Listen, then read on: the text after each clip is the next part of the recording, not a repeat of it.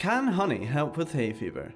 While honey isn't made from pollen itself, many believe that the small amount of pollen it contains can help prepare your immune system for hay fever season through immunotherapy. The theory is that by eating local honey, you get your immune system used to the presence of pollens in your area.